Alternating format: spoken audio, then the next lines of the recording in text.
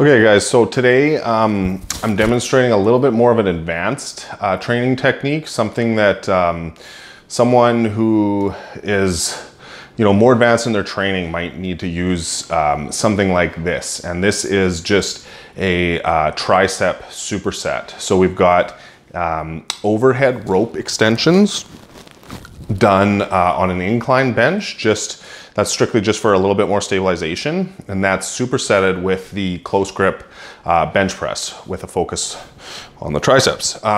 So this is done as a 12 to 14 rep range for the first exercise, and then the second exercise is done in the 6 to 8 rep range, and the first one is done lighter and the second one is done heavier, and this is all for a reason. We're pre-fatiguing with a stretching motion, and then we're going right into the close grip bench press that is, you're a little bit stronger on it because you're going to recruit a little bit more fibers in your triceps doing something like that. So, everything I do is done for a reason. So we're kind of pre-fatiguing, we're stretching, right, with a lighter weight, and then we're going right into the tricep close grip bench press with a heavier weight, with a lower rep range. And this way we can completely exhaust and fatigue every fiber in the tricep.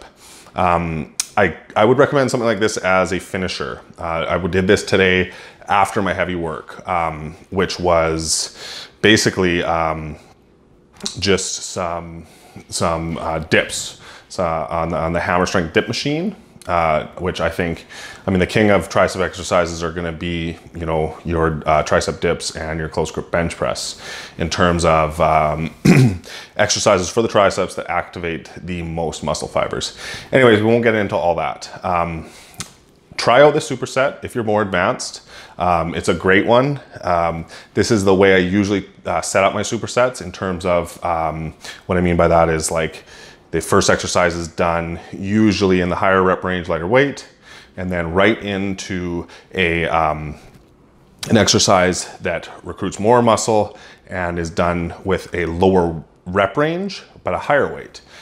Give it a shot. It's absolutely brutal and taxing, but the exercise selection is really important. Exercise selection, exercise order, especially when doing supersets. So I'll try and show some more examples of more advanced techniques on my channel, like this one. I'm going to stick with mostly, the basics, because the basics are what works.